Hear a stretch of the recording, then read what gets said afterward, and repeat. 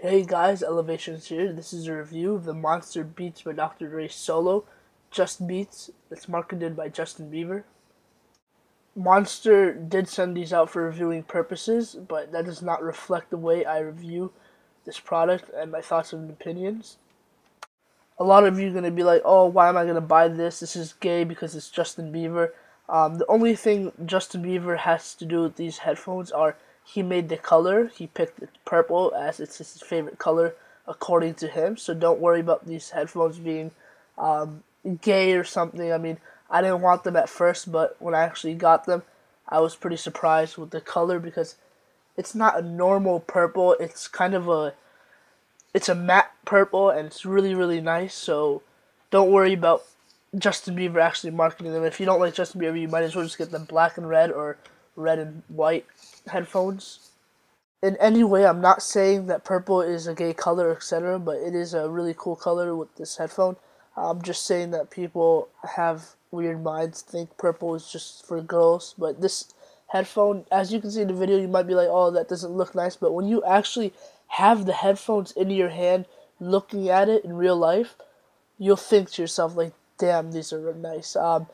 That's the monster cable that attaches to the headphone, and then I have my iPod charger thing inside of there. The case is really cool. It's a soft shell case with kind of like a gel inside, but it's still soft. The case is a really nice feature to this product. They would add that. I mean, it is pretty expensive earphone. Here's the cable. Headphone is made to customly fit your head. As you can see, it's a collapsible earphone, and the drivers are flexible, and the top latch is flexible also. It's a matte finish, and the Beats by Dr. Dre logo on the sides.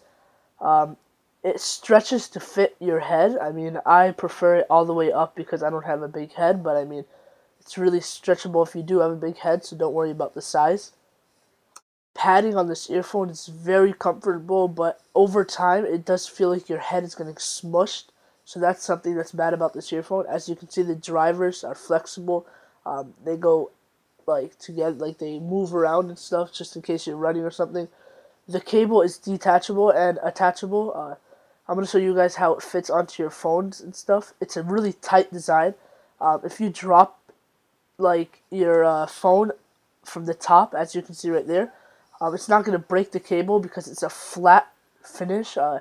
It's kind of curved. You can attach it to most of your iPods and stuff.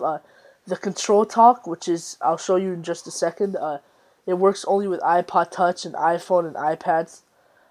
Right there's a Control Talk. That's the put volume down. The middle is to play, and the top is to put the volume up. It's a really nice feature to this headphone, and it's a perfect spot, very reachable.